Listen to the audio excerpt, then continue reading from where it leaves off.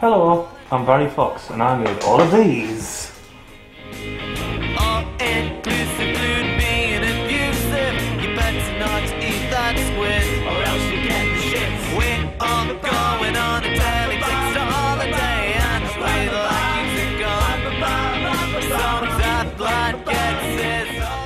Well, I try not to get like inspiration on purpose by like reading other art books or going to other exhibitions. I just prefer to let things happen naturally, like the natural flow of ideas based on the things I experience and using the experiences that I've had in the past with certain things, with certain people, discussing ideas with certain people, and then just let them like sort of flow naturally, so just from my own mind. With these I'm trying to meld a few different art forms together. Been getting into writing recently and writing poems, so behind here you've got a little miniature CD player which you can't see, headphones coming out of the hole there, and then a little shelf with a chair on. So this one's going to be just an information piece of art about chairs.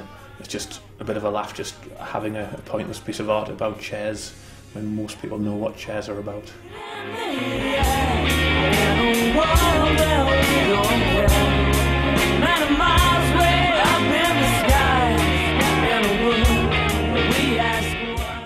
Well, when I moved to Newcastle about 3 years ago, like one reason for moving over here was to like take art a bit more seriously, even though it's not that serious, like some say, rather than doing it where I used to do it, which was just in a little like spare bedroom with my flat where I used to live. And when I came over here I just sent out a few like emails and CVs to some of the studio managers and owners around the region, and then I got a few responses, had a look around, and I quite liked this place. It was prominent.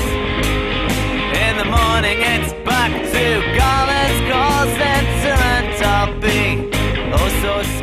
Well, this weekend there's a open studio event on the Friday night and Saturday and Sunday through the day.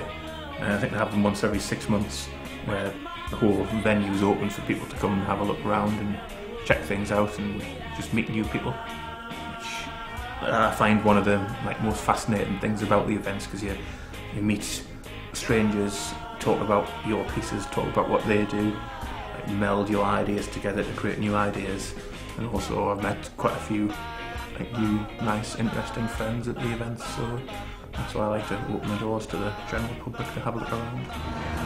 Barry's work's original. I mean, one of the things that I always noticed, there was an open night here last night, and everything else is very tasteful. And I can't remember who said it, that taste's the enemy of good art, but Barry's always original and always gets a reaction, whereas most people just float around looking at other stuff. Barry's always stops them. Like a friend of mine like runs this sort of gallery complex in Sunderland. I think it's like part charity-ish organisation, part I don't know, just a gallery complex where people can like pay for space and use the space to create. And I've been over there a few times and inspired how he himself has set it up from scratch, like getting some funding from local authorities, and like basically creating it from scratch. So I think it's quite relatively new at the moment, but it's got some interesting potential, and he has a few like interesting shows lined up there.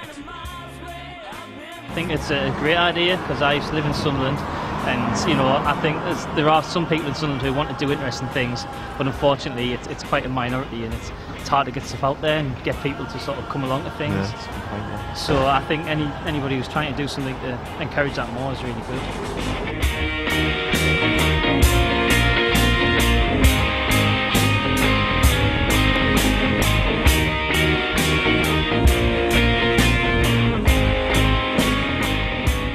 Be good to like meld the two places together, like Sunderland and Newcastle, that is, and like get artists to meet each other and get ideas to flow between other people's heads. So rather than just like enclosing Newcastle off and Sunderland off separately, like maybe use this as like a little bridge which bridges artists in both of the cities together. Up in the